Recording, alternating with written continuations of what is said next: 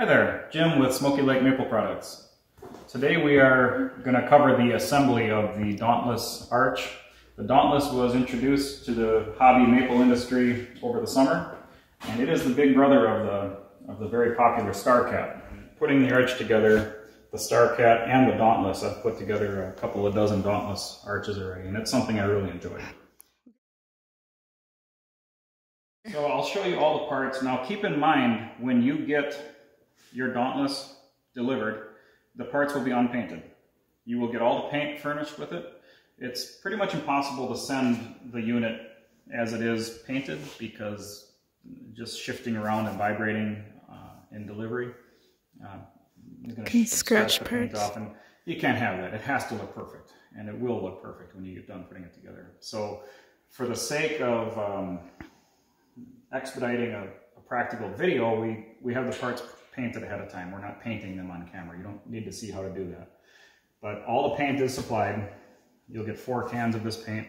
And this is the same exact paint that we use on all of our evaporators, even our bigger commercial evaporators. We don't necessarily always get it in a spray can like this, but it's the exact same formula. And this is built just for us. This paint is formulated just for the high temperature in the atmosphere that a maple syrup evaporator typically sees. There's some areas of the arch that should be painted, and there's other areas of the arch that don't need paint, and there's even one area of the arch where we don't really want paint. So we're going to cover that extensively as we put the arch together too, but as I introduce all these parts, I will also touch on that. So this is the base. There are 2 of these. They are identical. There's a left and right, and it might be easier to continue looking back at this example on the floor. The base is the part that makes the base halves are the part that go on the bottom. This is the floor. It's really hard to see this on that arch, but it is the main floor of the firebox. The only part that really needs to be painted on this is this front lip. Okay. And I take care to paint all the way under that radius as well. Okay. But that's literally the only thing that is ever going to show on this. Is there a lip on the back? Yes, there is. Yep, and painted the same way. This is the side panel. Side panel. The left and right side panels are also identical, so they are interchangeable. And we have a rear and a front. Okay. And this is a weldment that comes to you all set to go. Obviously we're not expecting you to do any welding. It's just bolting together. This is going to be just like putting the Lego set together. Everything is so perfect, everything is included. Yeah, we're not painting the inside of these panels. Inside, later on, we're even going to cover how we insulate. You'll see the insulation is going to cover all of the surface. The loading door. Okay. And that is also painted just on the outside. Okay. We have the draft slide. This will make sense on how this works later on. But this actually allows you to turn to close the draft in case you need to kill the fire. This allows you to restrict the air going into it. And that you're painting just the tip? Yeah, so this is the part that you actually need to avoid painting one area. You really want to avoid painting these edges right here. Later on you'll see where this actually slides in between 2 pieces of metal. And we avoid painting that only because at temperature, at operating temperature, I fear that paint may become gummy at some point. If it collects any grit from your ash or whatever, it could make the draft door hard to slide. Hasn't really been a problem on the Dauntless at all, but it's something I'm mindful of. The fire grate assembly, this is by far the heaviest part of the entire unit. Does not get any paint, no paint. No paint, no. There is a front and rear on this. This will be covered in the video too on how this goes in with fire brick too. These 2 areas, these 2 parts are what create the bed area inside the arch. That's another thing that sets the Dauntless apart from other hobby evaporators. This actually does have a bed area inside. It actually has the arch geometry, which makes it fuel efficient. This is actually a very important part on an evaporator this size. So, like you're talking about like a ramp that goes up and forces heat up against the pan. Correct. Correct. Yeah, some of the other hobby evaporators out there, they either have nothing or they expect you to build that with fire brick or something, but this is much more exact and it's really well done. This allows you to get insulation right up under the pan. Also included is stack pipe. There's actually 4 pieces here that are inside one another. That's just the latch handle. The elbow is actually, it'll come to you in straight form like this, but you'll actually transition that into just give it a twist. Yep, okay. And this is all heavy gauge steel stovepipe. Insulation as well. The insulation, all of your 1-inch thick insulation is going to come with it. That's not an add-on. That comes right with your arch. That's going to be in those same 2 boxes. Great. So, your hardware kit. Great. It's going to have every nut and bolt and screw that you need. I have the ones that we're using today laid out already. So these 4 bolts and these fender washers are used to hold the insulation inside the door. And I have these set aside. Don't confuse these 2 washers with the rest of these washers. These are stainless steel washers. They are a similar size. The stainless steel washers are very thin. They're actually used as a shim in your hinges so that when you open and close the door, you don't scrape paint off of the 2 parts of the hinge. That's their only purpose. So keep those aside. They are for specific use. Then we have the 3/4 inch carriage bolts, 1/2 inch carriage bolts, the bulk of standard washers. These are all 1/4 inch washers, 1/4 inch lock washers, and 1/4 inch, 1/4-20 nuts. Great. And then we also have the emblem that goes on the front. The emblem has its own hardware included. I'm going to leave that in the bag for now. Okay. And then we also have a guy support. This is what gets bolt clamped to the chimney pipe. And from there you can tie wires or whatever you want, cables down to the ground. In case you do set up in your backyard, that gives you means of supporting your stack anchoring pipe. It. Yeah, anchoring it, yep. Just a couple quick tips for you when you're painting your arch. Be sure to keep the spray can 12 to 15 inches away from the part that you're spraying. Also, make sure to do 3 light coats instead of 1 heavy coat. A spray paint demonstration is available at the web address on the screen. Tools. Today I'm going to use a small impact driver for part of this. If you choose to do that, just be careful. These are surprisingly powerful. They can occasionally break some of the 1/4 inch hardware. So I have that. So don't over tighten. Right. I have just a combination screwdriver. I have an adjustable wrench. And I also have a 7/16 and a 1/2 inch box end wrench. Okay. Another thing we'll use a little bit is going to be a rubber mallet. Great. For some spacers, I like to have 2 nickels and 2 dimes. You can actually use some of these washers as spacers, but we'll get into what those are used for later on. Are we ready to get started? Let's do this. First thing we're going to do is we're going to make a box out of the front and the rear and the 2 side panels. So the top and like the firebox part, not the base. Part, yep, these side panels in the front. The door we're not going to deal with until near the end. Okay, let's do it. So today is the first day of December.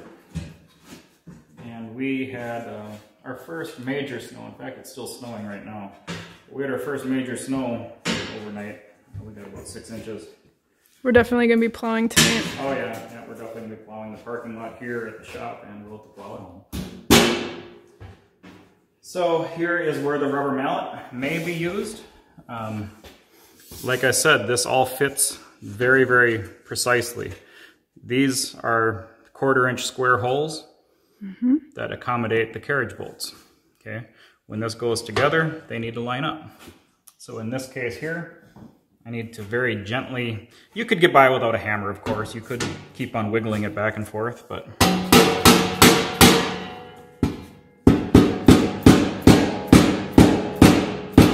I'm tapping this front panel down until my holes line up perfectly, and I'm there. Okay. Is there anything special about this down here? Nope, that's all. I'm going to get 1 bolt in on top here. See, it slid right in all the way. That's what you want.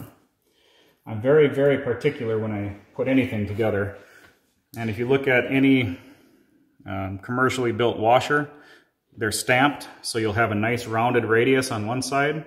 You'll have a sharp edge on the other face of the washer. I always put that sharp face against the metal. Looks better. Yep. Now, most of these washers will never be visible. I know they're in there.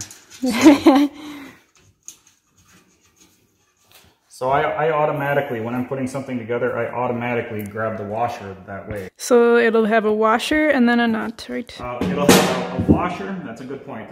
It'll have a washer and a lock washer, and then a nut. Washer, lock washer, nut.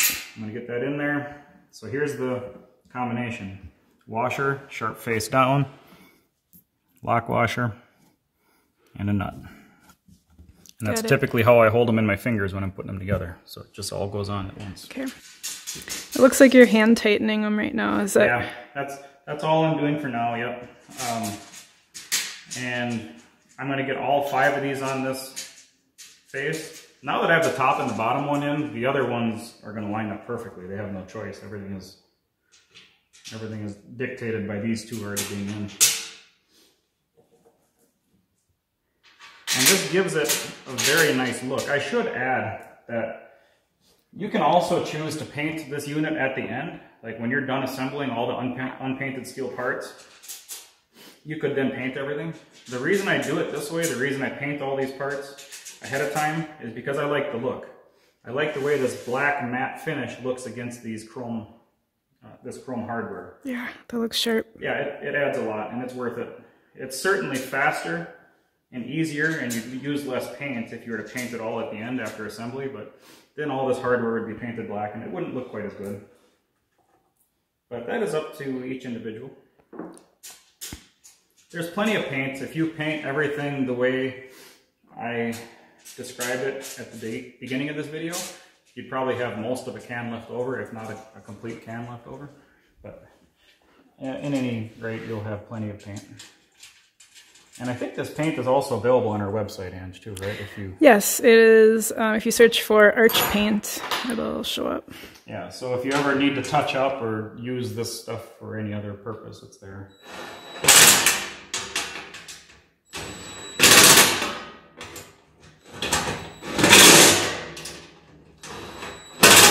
The impact does not fit in every single place of this assembly.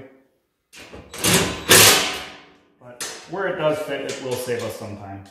One cool thing is that people could actually be setting their Dauntless up right alongside next to us. Yeah, so right during this video, you could be putting your Dauntless together as we talk here, and we'll probably talk some maple and so forth. Probably solve some of the world's problems. Yeah, why not? Yeah. It seems to me to take about an hour to put these together. I can probably shave a little bit off if I'm just concentrated and putting one together, but if it's your first one, or if I'm doing a demo video, I wouldn't be surprised if it takes a little bit longer than an hour. We'll see. Mm-hmm.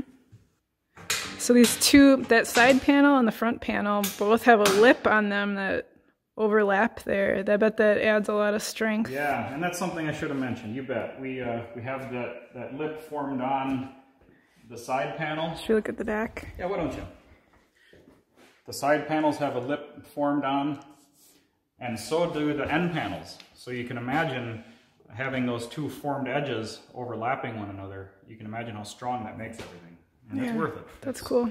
It's worth that effort on our part to make such a strong assembly. You know what else is cool that I'm really proud of is that all these parts were made in America. Everything. Every single part of the arch and the pans is made right here in Wisconsin, USA, out of USA material. There is not a single part of this that is foreign made. I'm very proud of that. And I know we've gotten a lot of feedback. We introduced the StarCat, the little brother of this thing. Mm-hmm. We introduced the StarCat pretty late last year. We didn't introduce it until the end of January or early February. But we sold about 100 units before maple season ended for everybody. And we got a lot of feedback on the StarCat. People loved it. And one of the things people did love about it was putting it together. They actually enjoyed assembling it with their with their daughter or son or their granddaughter or grandson. So that really added to it for a lot of people. That added to the enjoyment. Mm-hmm. Yeah, maple syrup is a family activity. It's kind of cool that you could put the arch together too. Yeah. But also just to have everything that you need all in one kit instead of trying to cobble something or... No messing around. Yeah. If fire brick didn't weigh 2 pounds each, we would include the fire brick in the package. But in some cases, it's practical to buy your fire brick locally. So we wanted you guys to have that option. We have it here too. We'd be happy to send it to you.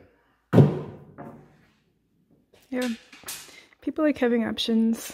Yep. So the fire brick that we use is 4.5 by 9 by 1 inch. Right. And it's a high temperature fire brick. Yeah, it's actually, the bricks we have here are actually a industrial grade fire brick. Not to say your regular wood stove or fireplace brick wouldn't work, but especially for our commercial evaporators that see really, really intense heat, the industrial fire brick holds up better for us. Yeah. And what is the purpose of fire brick? Do you want to talk about that? The only purpose for the fire brick is to protect the ceramic insulation. The fire brick isn't actually all that effective of an insulator. That's why you use it in your wood stoves or in your fireplaces at home, is that it allows the heat to pass through and heat your house. So the ceramic insulation in the Dauntless is what keeps the heat in where you want it. The only place you want the heat to escape is through your pan. You want it to boil sap. So the ceramic insulation is in place to insulate. The fire brick is in place to protect the ceramic insulation. Mm-hmm. And that's why you'll see the fire brick, at the end, you'll see the fire brick is only used where we need it. It's not all throughout. Mm-hmm. But we'll get to that. We'll get to that, yep. So the front face is completely bolted on. Okay. And you can take a look at that now if you'd like. This is the hardware we just assembled. And you can see the overlapping lip inside here too. Mm-hmm. Very cool. So why did you name it the Dauntless? What's that all about? Well, almost all of our evaporators have been named after American World War II fighter or bomber aircraft. So the Dauntless served in World War II, not exclusively, but mostly in the Navy as a dive bomber in the Pacific. So, I believe it got its first action at Pearl Harbor when we were attacked. Yeah, I am not completely sure. I really... Yeah, that's a Wikipedia. I said on Wikipedia. All of our evaporators have been named after World War II aircraft, except for the Starcat. The Starcat was named after my best little friend, my little orange cat. We lost about a year ago. So it was dedicated to her.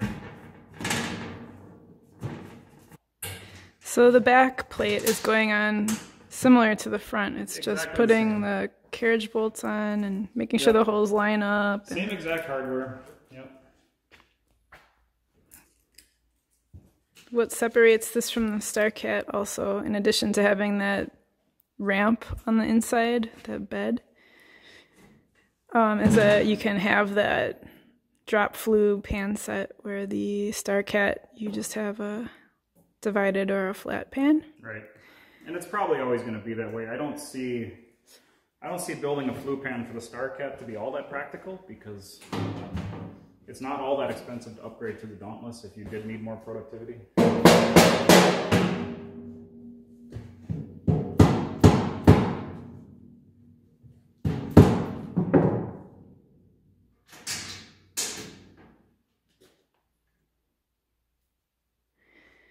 So just for people who don't know, what makes a drop flue pan set so much more efficient?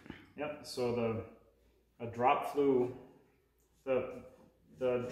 term, that applies to the rear pan.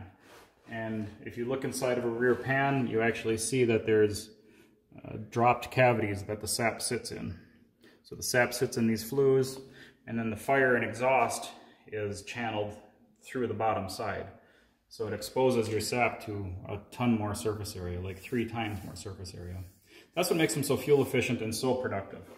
This pan set here will evaporate nearly double the amount of sap in a given amount of time that either of these two will. These two are about the same as one another, about 10 gallons an hour or so. And so this one would be how much? That one is, 15 to 20.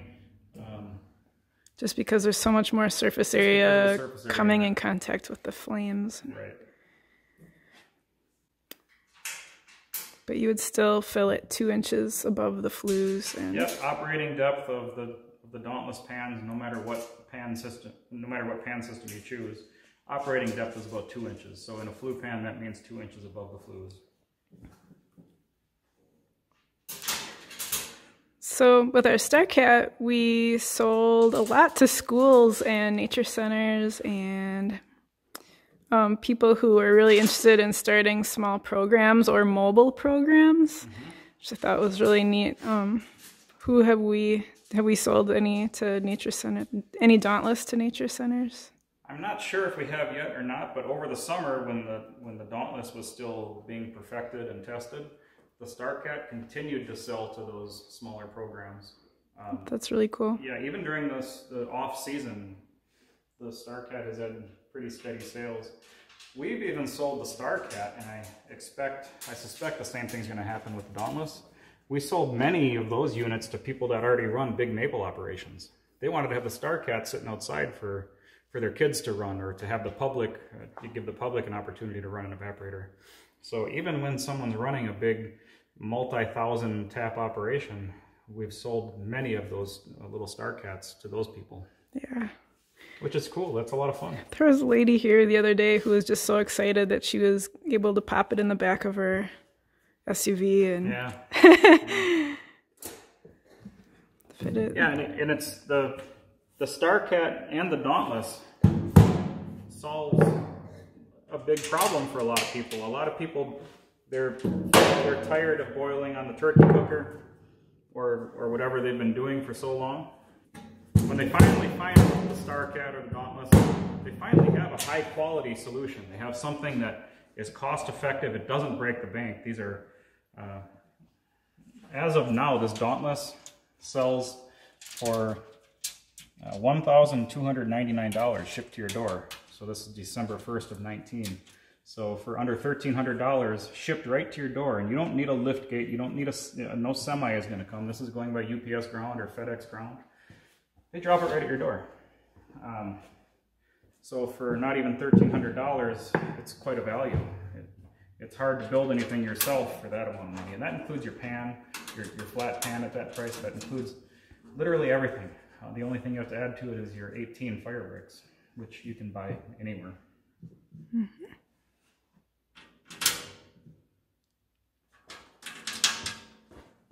I wish I would have had a Dauntless or a StarCat when we first started.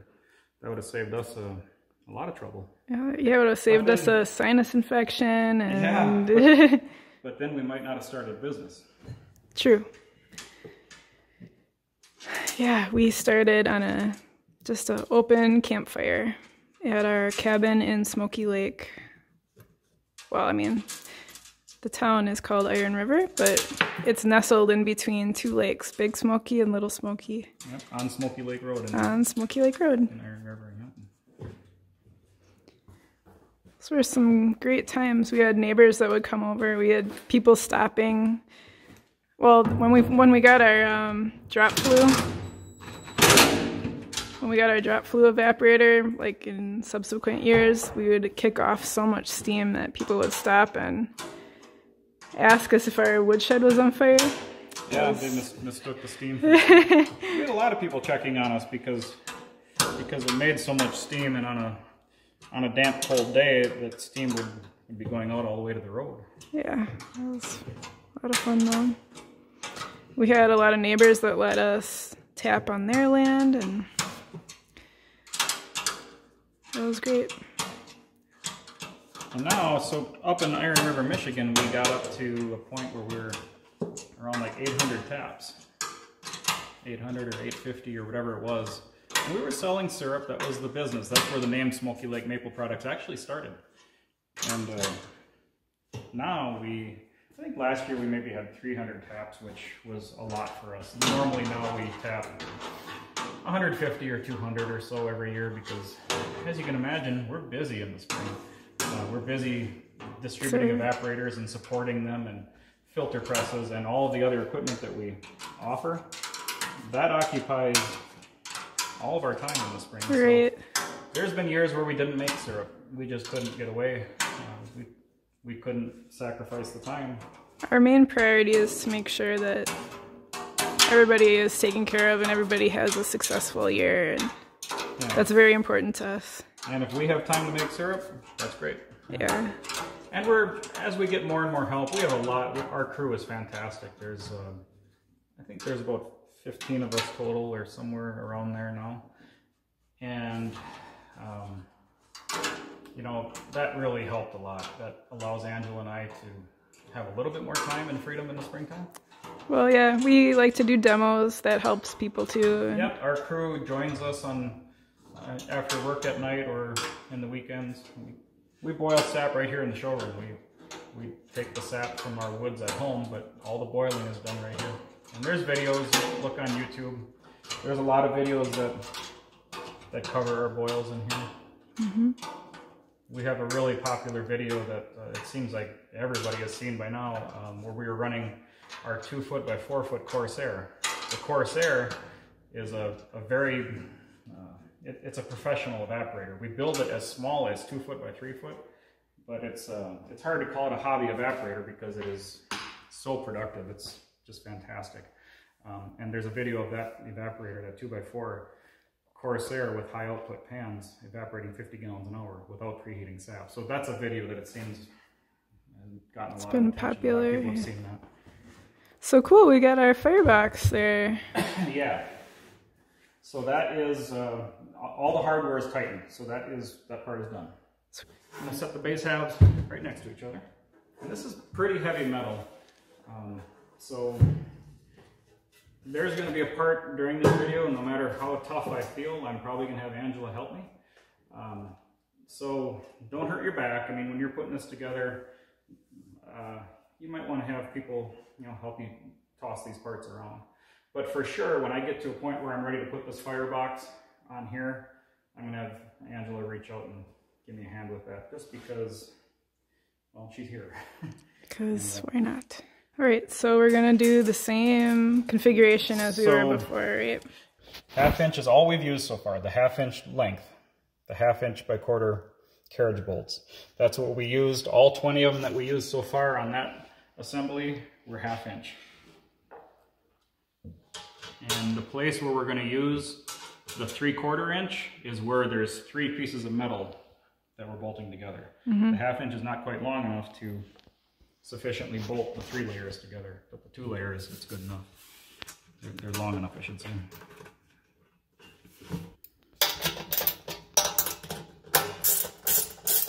My 7/16 box end does have a ratchet on the end. It doesn't fit in all places, but where it does fit, it helps.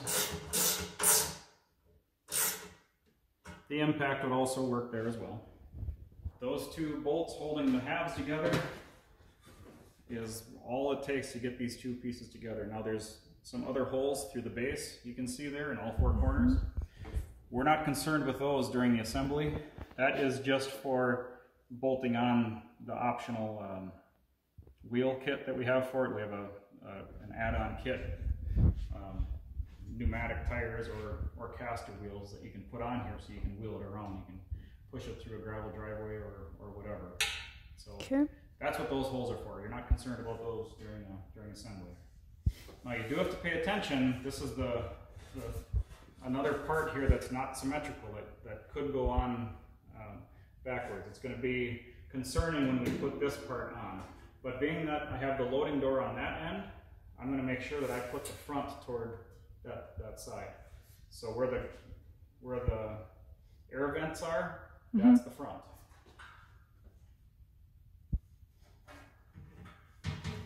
And the base halves will actually fit right inside of this.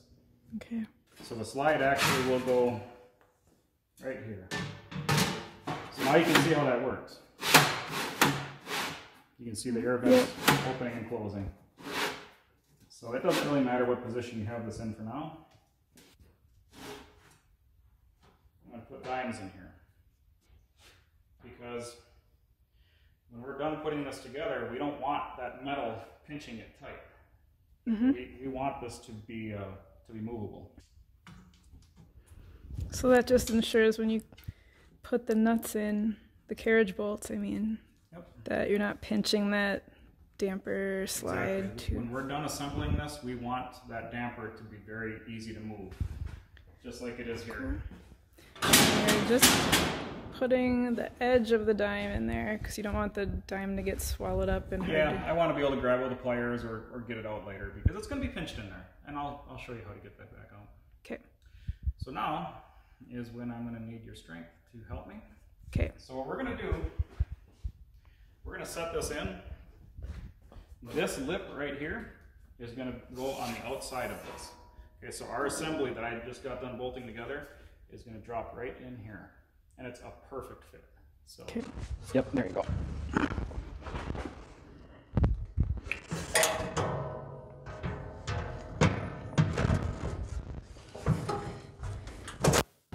That's perfect. Nice. Very nice, thank you. It fit in perfectly. And these 4 bolt holes now, we're still using the 1/2 inch long carriage bolts.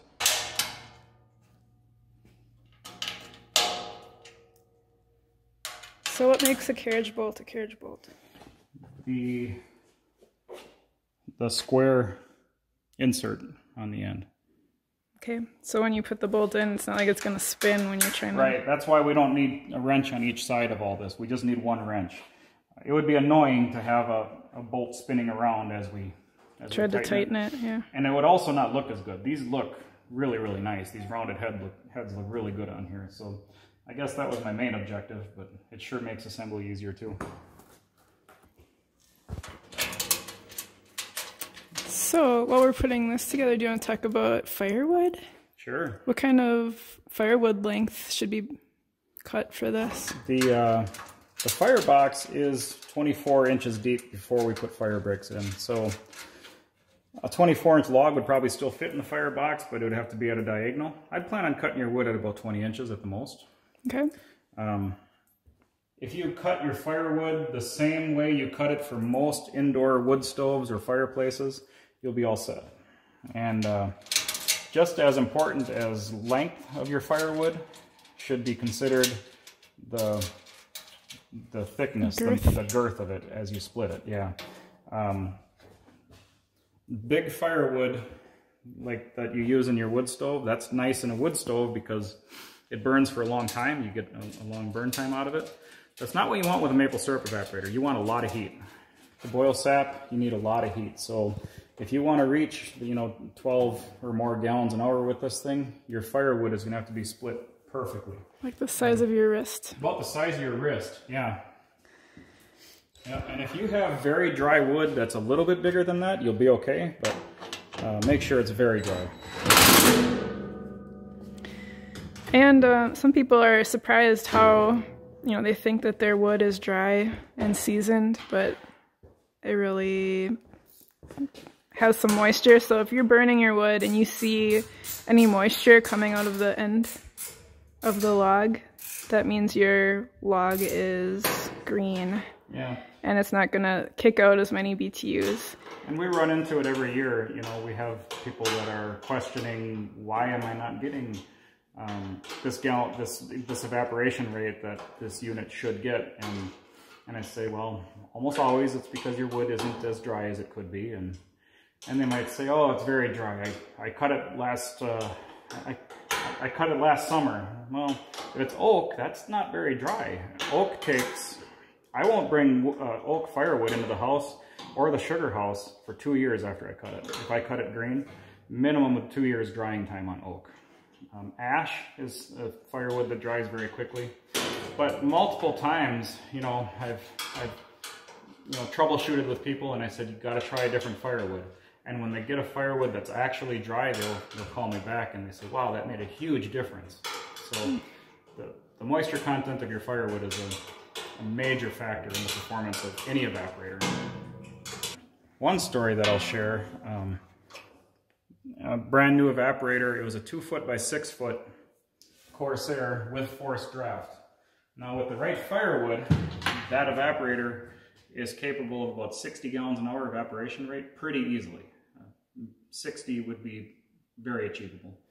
He was getting 20, 15 or 20, and they were running it at a school down in southern Wisconsin. And they couldn't get it to perform, and I kept on telling them, you know, it almost has to be your firewood. There's only so many things that can be wrong. Brand new evaporator, and he swore up and down that this wood that was donated to him was dry, it was seasoned. The farmer that gave it to him guaranteed it was dry. So finally, I encouraged them to come up here while we were boiling. This was during the season yet. I said, you know what, we're boiling tonight. Why don't you come up here, we'll boil together. Whatever the problem is, we'll figure it out. And I said, bring an armful of your firewood too. So he did.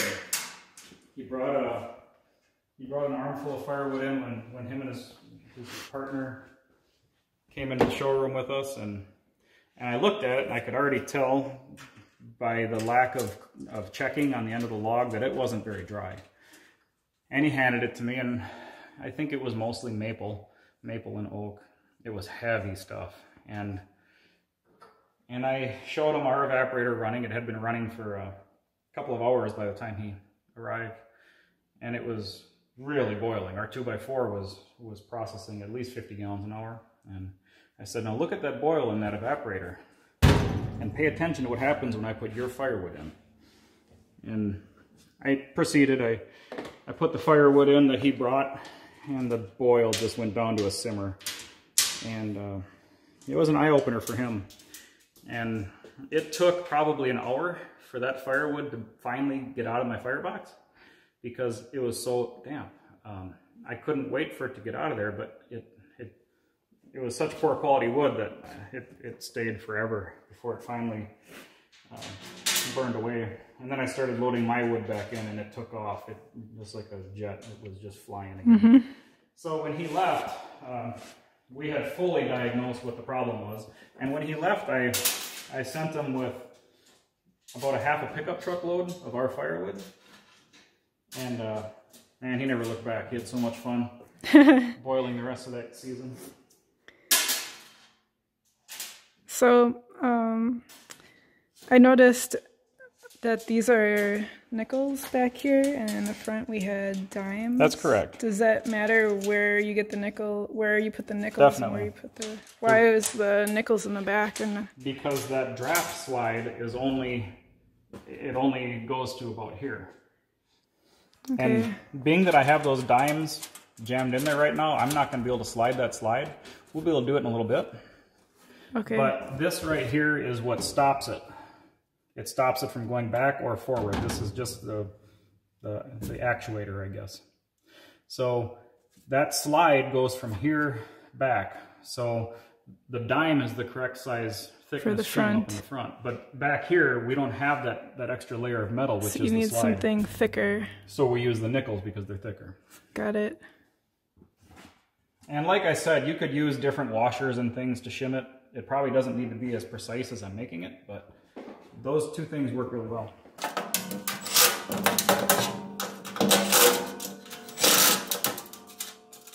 I haven't been using the impact a whole lot on this project because we've been having a pretty good conversation, but it does add a lot of convenience to it.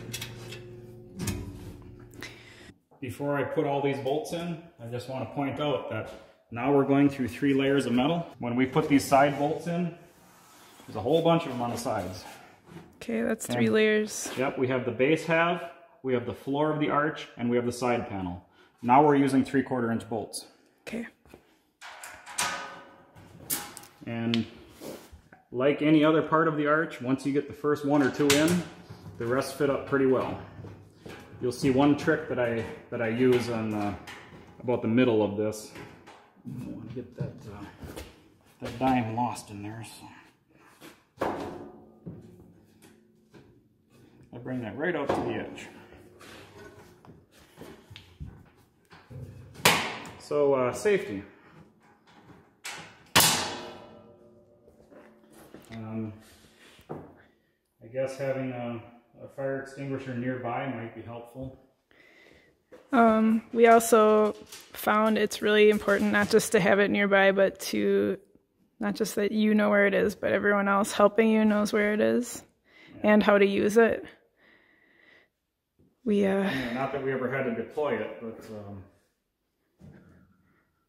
I forget. Our friend, we have a friend out in Marshfield who has had fires on his property just because, you know, the leaves are dry and yeah, toward the end of the season when the snow is gone.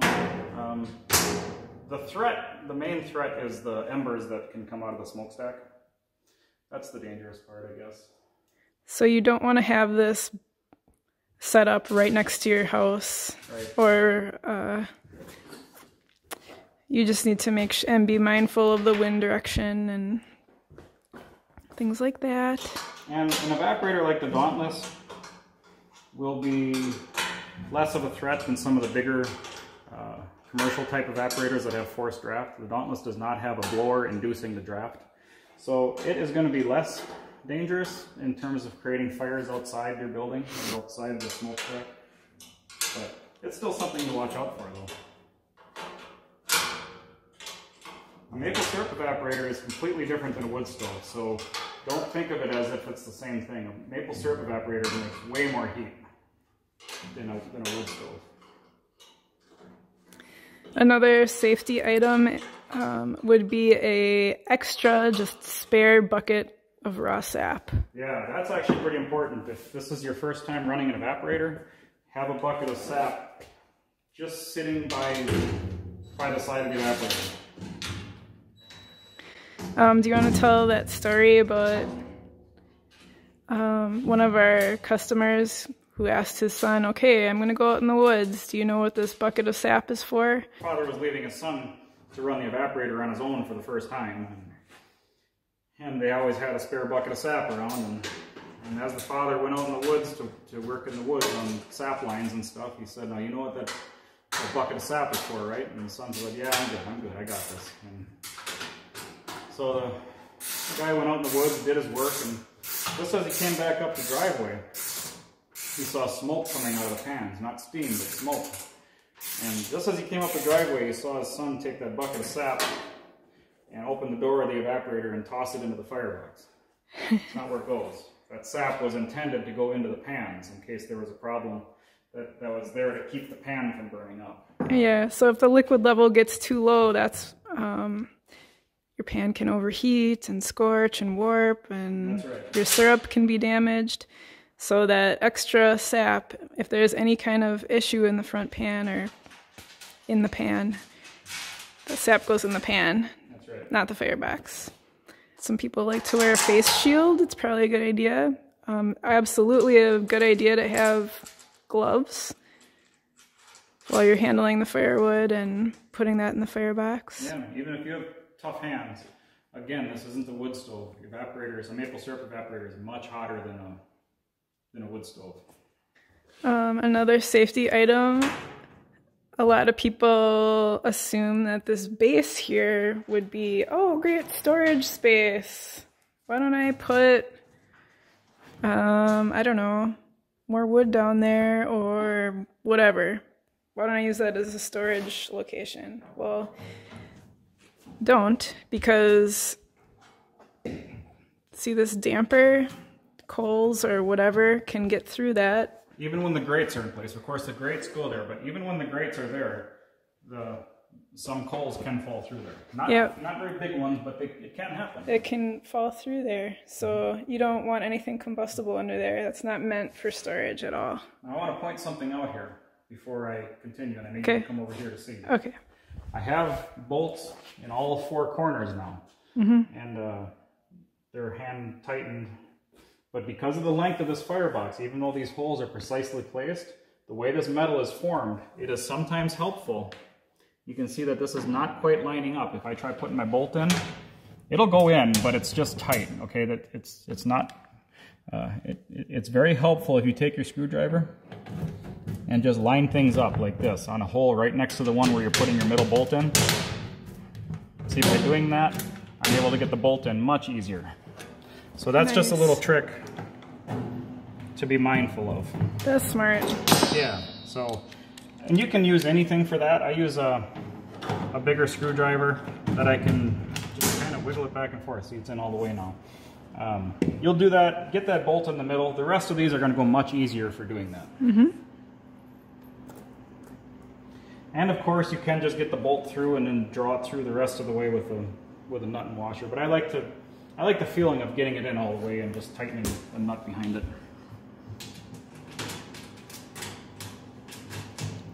And you can see now that I have that center bolt in, these go right in. There's no challenge to put the rest of them in.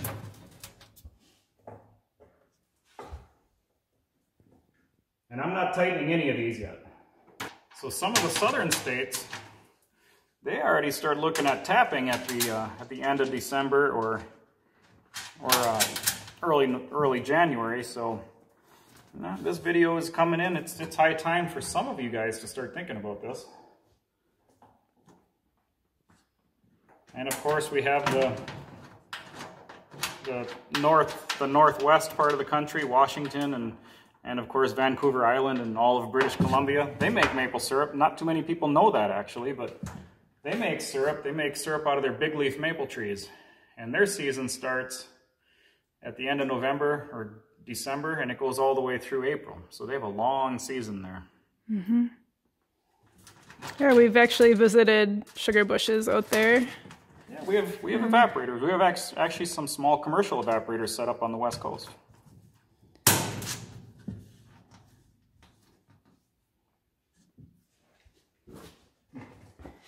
I think that the West Coast is just a sleeping giant.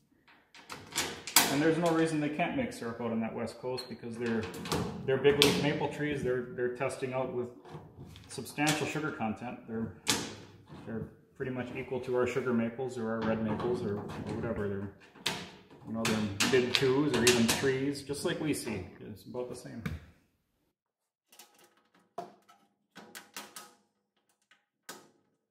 I'd like to just acknowledge our parents in this video too, how helpful they've been and supportive they've been of us in our business and all the work they do to help Smoky Lake succeed.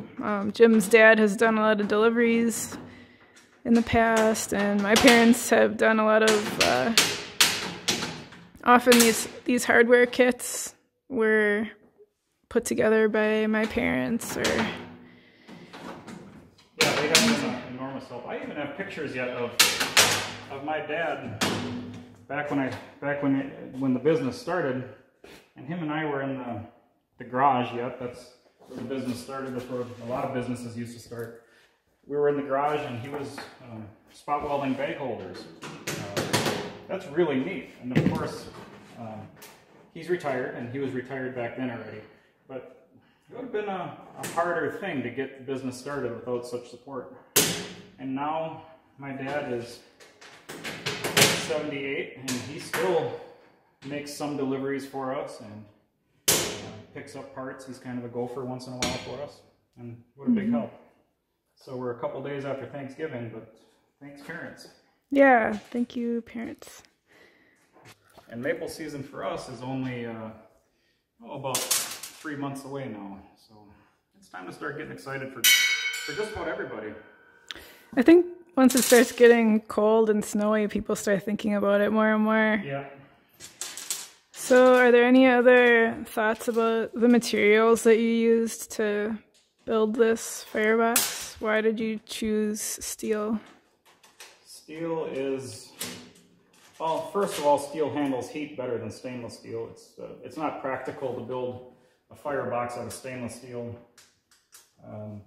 because of the cost anyway, but we use a good heavy steel. This is 12 gauge steel that we use.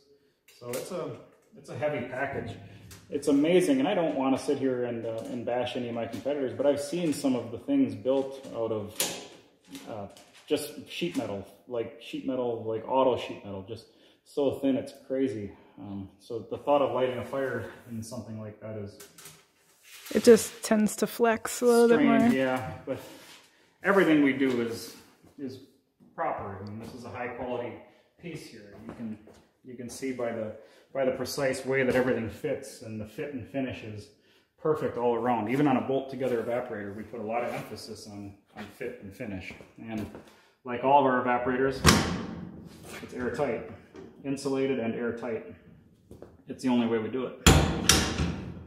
Yeah, I like to hear people say that they're going to be passing this down through their family, or you know, they've got their grandkids involved or their kids involved. I love hearing that. This evaporator can last a lifetime. It can get passed down generations. Every March we have a video contest with a different theme, and every year we get videos, you know, people with their kids, the kids helping. It's just cool to see the kids doing something other than a video game. You know, getting out of the house, being out in nature, and actually doing something and doing, you know, making something really cool. And that time of the year, we all need to get out of the house. It's after a long winter, and it just feels good to have a somewhat warm day to go out and just enjoy the woods and being outside. It's a celebration of spring for everybody. Yeah, for sure. A lot of our co-workers, they'd never made syrup before, but even they took to it. There's something about it that is just so fun and rewarding. And it's together time. You know, people, it's common here. We don't make syrup at a commercial level. We kind of turned into a party. We'll have food and drinks. A lot of times it's a big celebration in the showroom. That's what it's all about for us.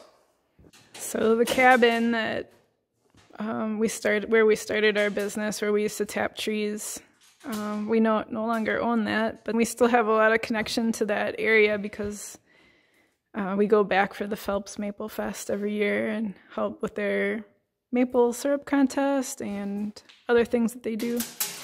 We still have a lot of connections up there. We have a lot of friends up there. We made a lot of friends doing the maple syrup. Yeah.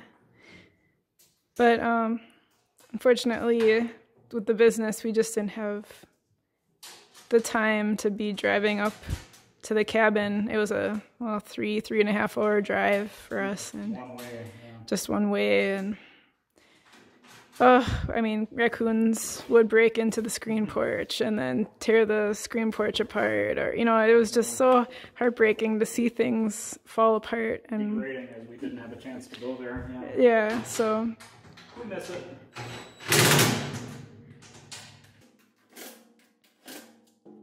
So what's the next step? The side bolts are all tight. I use the impact for that. Those are all tight, and now I pull on this slide and I kind of wiggle that out. That's how I get the dimes out of there. Now, because we had those shims in there, we have that nice, smooth, easy action. So now you can see what this does back here. And later on, you're not going to be able to see that. When we're done assembling the Dauntless, you're not going to be able to see this stopper. Okay. And then on the back here, use a pliers to pull these nickels out of here. That's it. Great. So now, let's put that ramp on together on the inside. Back to using 1/2 inch hardware. If you have any 3/4 inch bolts left, they're just spare. We have one left from our kit that is not going to be used. Yeah, everything's weighed, and then we err to the heavy side on hardware. Yeah. And we do hear from some people that they do occasionally break a bolt. It's not unheard of to break a bolt. It's just 1/4 inch hardware. Figure out what's front and what's rear. The lip that has the holes on it goes toward the rear of the arch. Okay. And this riser gets assembled toward the front of this bed. You can see all my holes line up here now. Now I drop my bolts in. I'm going to get one started. And like I said before, the reason that the Dauntless is so fun to put together is because the fit up is so perfect. Everything's laser cut, so it's precise. Yeah. Everything's laser cut, it's perfect. There's never any grinding or filing. There's never any need to do that. Not ever.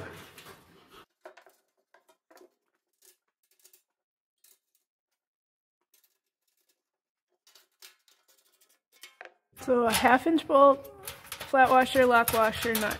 That's right.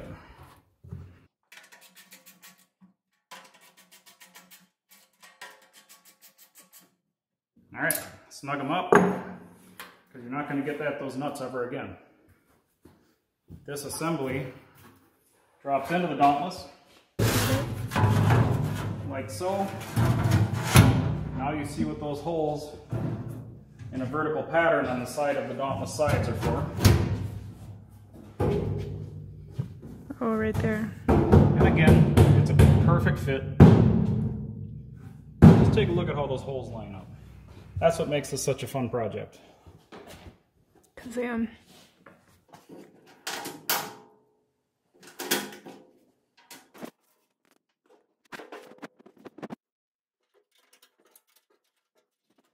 So is there a certain pattern that you use to put all these bolts in? You just do one side, then another?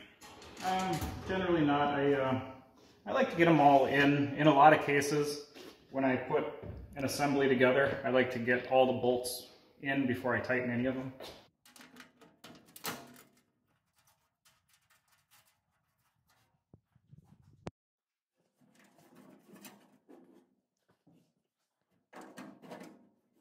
And you can see that the sides of this shelf are supported because they fit right on this tapered sidewall. Oh, yeah, they have a shared taper, so when it's all set, this thing is supported the entire length too.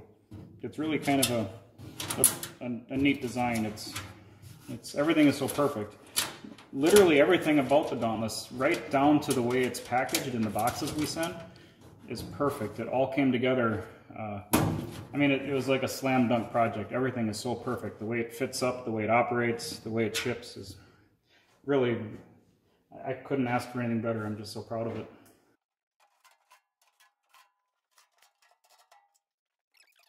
(7/16) Yeah, every piece of hardware, every nut we used so far was a 1/4 inch nut, so it required a 7/16 wrench or driver. And a lot of times I will check all the hardware after I run it in with a nut driver, with an impact driver. I'll firm it up with a hand tool, just trying to prevent breaking them. And that's it for the assembly of the main arch box. That is looking like something I'd like to boil with. So now what we're going to do with the door is put the latch on. How do we know what's up, what's down? Yep, so just pay attention to what you're doing. The door sits on like so, the hinges to the right.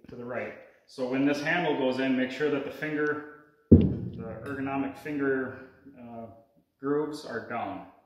You don't want to have it like this. You want to have it down like that. Right. So then what you're going to do is slide it in through the latch retainer. 2 of these washers, in this case I go sharp to sharp, doesn't matter, but I set that over that hole, and then I set the latch over the top of it. Now we're going to use, for the first time in this project, a non-1/4 inch bolt. This is a 5/16 by 1 inch long bolt. I'm going to put a washer on, drop it through. Then while holding that together, I'm going to put a lock nut on the inside. Now you might be saying, Jim, you're putting a lock nut on an area that's going to get really hot. No, we're going to have 2 layers of ceramic fiber insulation on here. That nut is not going to get hot enough to melt. So a lock nut has like this plastic... A Teflon, yep. So that's why people would be concerned about that. Now I'm just going to tighten it on there. Now in this case I have a wrench on the back side, okay? This is not a carriage bolt. And I like to have this just a little bit tight, so you can slide the latch up and down but there should be a little bit of tension. It just gives it a better feel. I like that very much. See, if I pick it up, it stays. Now is where we employ these stainless steel washers. Position those over the hinge holes. Prepare your last remaining 5/16 bolts with washers up to the head. Drop them through the door. And drop the door onto the hinge of the arch front. Awesome. It is awesome. It is just the coolest. Now we're putting another steel zinc washer and a lock nut on the bottom of both hinge bolts. You can actually close the door already. What tools are you using here? Now I'm just using an adjustable wrench to hold one side while turning the, in this case I'm turning the bolt with a 1/2 inch wrench. So the drive size of 5/16 hardware is 1/2 inch. So it should feel good and solid. Now we're going to put the emblem on. So be careful when you open this bag not to lose the tiny hardware. There's the metal emblem. Here we talk about a very important fact. Made in the USA, everything. Now this is stainless steel hardware, and these are 632 screws, machine screws. And here we have a nut and a lock washer.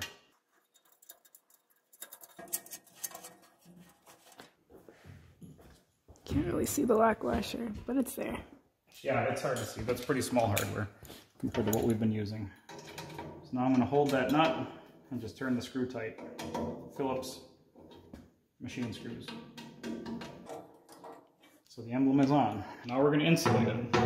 So you're going to find the small squares of insulation that were packed with the evaporator, and there are 2 different sizes. So pay attention to that. And I'm going to perfectly center the smaller one over the top of the bigger one.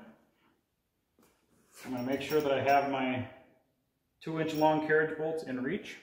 I'm going to pack these in there. They go in, they're not too tight, they're just kind of a firm fit. And that's exactly what you want to do. And don't compress all this. You want that insulation to stick out slightly proud out of the door. That makes a good seal when you close the door. So that's just perfect how it is. You can see the 4 holes that we're going to push these 2-inch long carriage bolts through. Push all 4 of those right through. Some people like to wear gloves during this process, which isn't a bad idea because the ceramic insulation can, so if you have sensitive skin, it can... it can be itchy, yep. Be itchy? Yeah, it's similar to what you get with fiberglass insulation. It can just be a little bit itchy. And if you're using a lot, like when we cut huge amounts of ceramic fiber insulation, a lot of times we'll wear a mask because it can be irritating when you're dealing with a lot of it, when you're doing a high volume of it. So now what we're doing is we're putting the fender washer on the inside just to retain that insulation, and we're putting a nut on it. No point in lock nuts or anything here. The tension of the insulation holds everything tight. And don't over compress this insulation either. I'm just getting it so that the bolt is sticking through the nut by a little bit. And that's it. The door is insulated. And you should feel that it's a little bit tight when you close it. That is beautiful. Firm. It is perfect. So now you can see some of the details, the perfection of the assembly. A lot of this is taken from the Corsair, which was a complete industry-changing evaporator. So this is sort of built on that same premise. So let's put the insulation in. Let's start by putting the back piece in. That's identified by the hole. This insulation can really only go in one way, so there's no big concern about putting anything in the wrong spot. So you'll kind of have to stretch this insulation around this hole. We generally cut ceramic insulation just a little bit big. You should have to kind of pack it into places, okay? Because that's what holds it in there, all right? This stuff is really easy to work with. It's very user-friendly. So we don't want to compress on the door, but it's okay to compress it here? Well, I don't want to compress those bolts to the point where we shear it off and cut it, because that's easy to do. A bolt has a lot of power for closing, for pinching. So that's why I mentioned it before. Okay. But at the end, but tension fit is the only way that this stuff is held in. We're not gluing it. We're not using any adhesives or anything. So it has to be friction fit. Yep. What's the next piece? I'm going to put the front in next. And I'm kind of manipulating it around some of that hardware that's in there.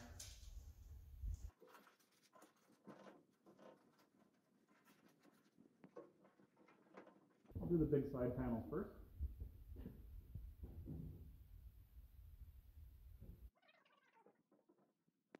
So the two sides must be identical, huh? They are, yep.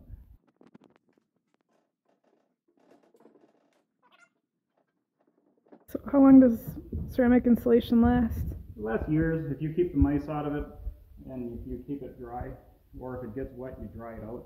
As long as you take care of it, it can last years and years. It does not ever break down in terms of heat. The fire will never break it down. Yeah, I don't know why mice would ever want to chew on this stuff, but they do. Yeah, they do if they get in the sugar house or in the garage or wherever the evaporator is kept. Yep. So that's protecting the walls of your evaporator and also keeping the heat inside. And it's making your evaporator last forever. If fire were able to get at these arch rails, it would burn that metal away. No matter how thick the metal is, fire will burn the metal away. But if you see how this fits, it's the perfect thickness. It's completely protecting every single bit of that metal. So when you're operating this evaporator, you will be able to touch the side of it for a period of time.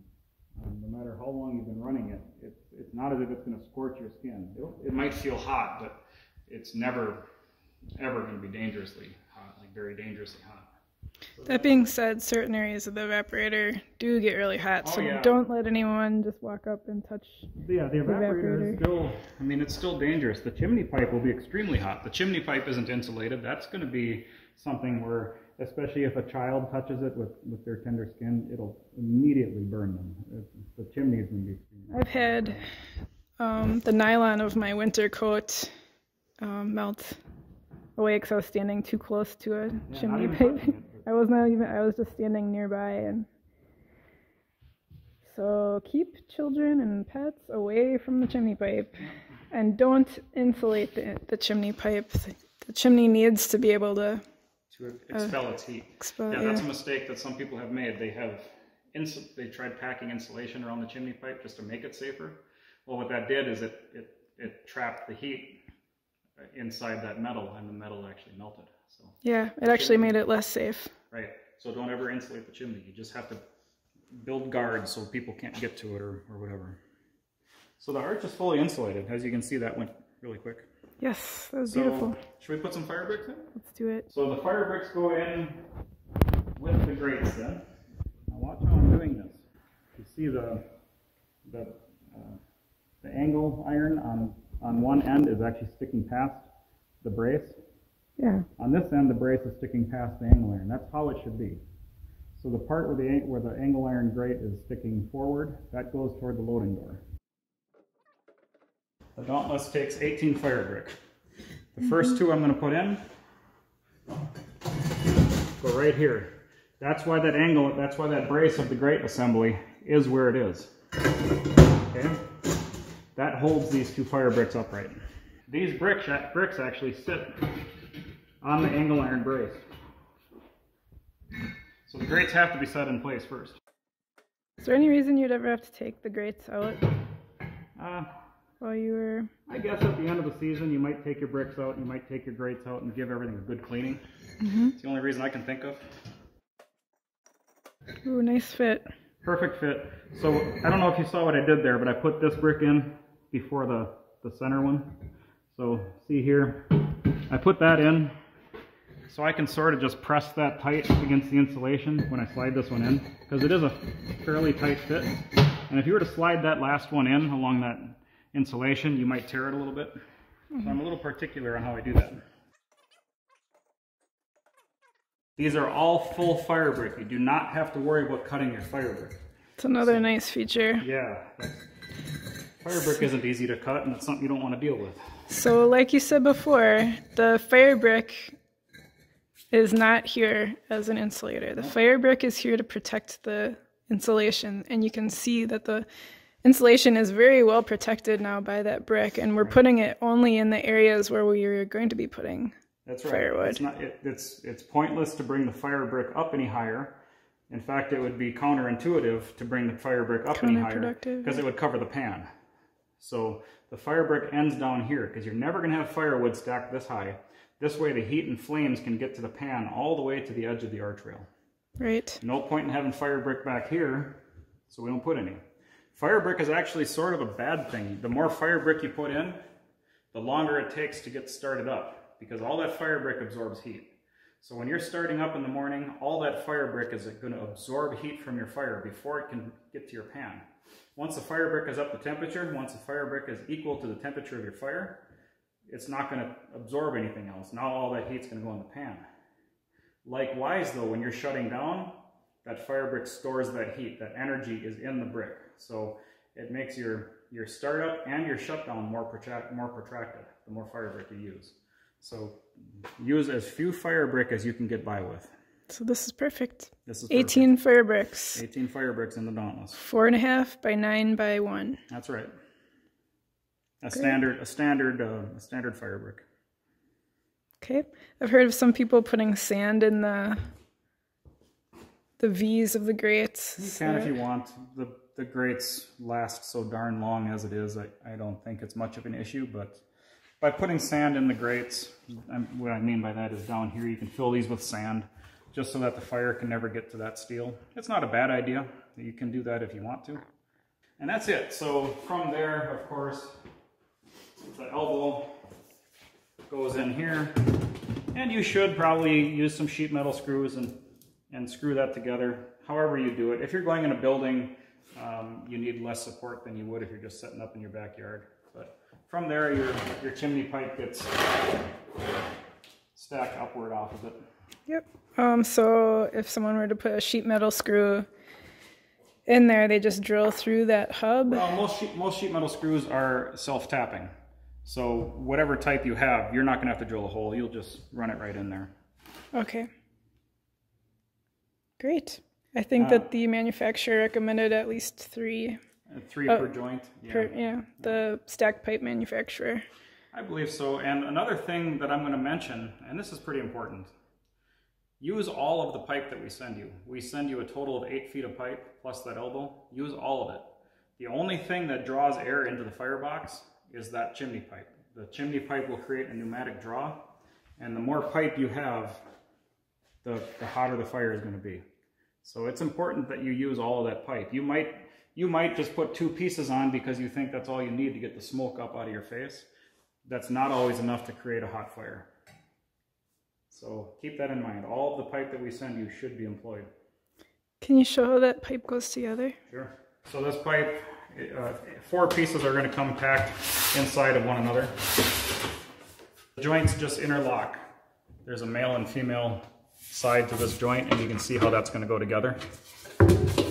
One end always seems to go easier than the other.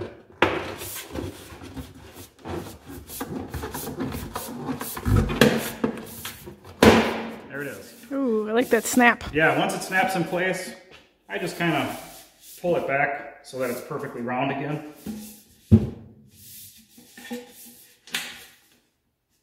Like so.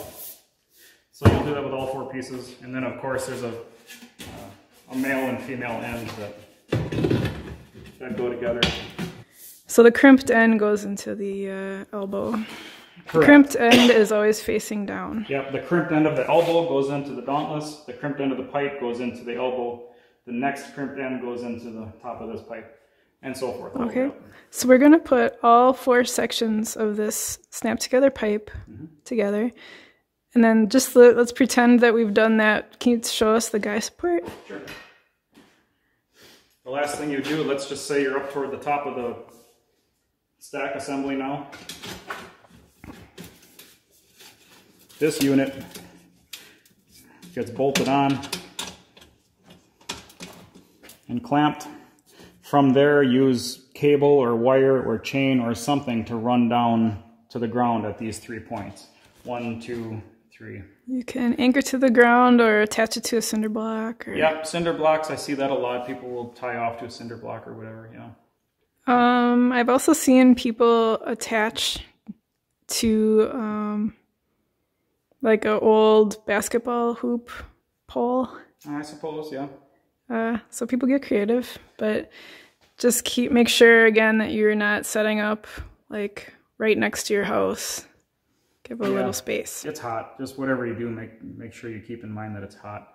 Also on a windy day, if you are wheeling this thing in and out of your garage, it's not set in a building, and you're setting up right outside of your house, if there's a wind coming over the top of your house or a building of any kind, if it's windy, that wind can come down and downdraft and push right down the chimney. So if you're having problems with, like if you open the door, you should never get smoke coming out of the loading door, ever. But if you are seeing that, if you open the door and there's smoke coming out, or you see smoke coming out where the pan sits on the arch, that means you have a downdraft. So reposition, relocate. That's typically a wind coming down. It's very rare, of course, that that all those things happen at once that make that occur. But it can happen. It's something I've seen, and I've taken calls on it where people were complaining that they're getting smoke out of the door, or it's not evaporating as quickly as it should, and we found that they have a downdraft. That's going to be obvious when you have a downdraft. Having all the pipe on there is going to help too, a lot, yeah. Because that's going to create that pneumatic draw. Correct. Another thing, setting up this arch, you're going to want to make sure you're on level ground, right? Yep. You want to have your pans always level so that the depth is equal throughout the pans. Correct. That's beautiful. Great job, Jim. It's a very high quality evaporator. We're just so proud of it, and I know you're going to love using it. Reach out though if you have any questions on it. Assembly is completely covered in this video, but if you have any questions, that's what we're here for. Call or email anytime. Yep. We're here. 920-202-4500, SmokyLakeMaple.com, and this is what it boils down to. This is what it boils down to. Have a great maple season.